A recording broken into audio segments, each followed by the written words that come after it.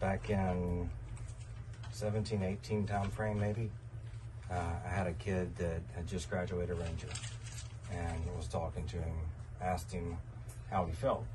And his response was, I wanted to go back and redo Florida. So I kind of made the joke about him having like head trauma and head damage. It's like, why would you want to go back and redo Florida? And he said when he got to Florida, he said he was so exhausted mentally, physically. He said the only thing he could think about was, can't do this again.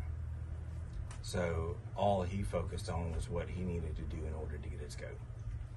And he said day one, mistakes happened. He said by day 5, he said he actually let his squad, his platoon, walk 2 clicks in the wrong direction because he had made so many mistakes. He didn't believe in anything. So after that, he made the realization that he was going to reschedule or to recycle, and started focusing on helping everybody else. After that, he ended up getting lucky enough to have a 3rd look on the last day of the FTX. Everybody rallied behind him in order to get him his go.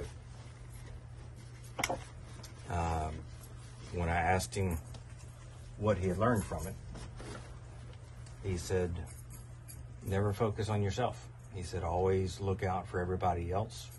They're the ones that are most important.